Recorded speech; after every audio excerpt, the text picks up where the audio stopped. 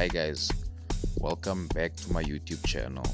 Well, it's been a long time since I spoke on here, but anyways, I just want to explain a few things for you guys. Well, the mod that you guys will be downloading now is the Suzuki Ertiga mod for GTA SA.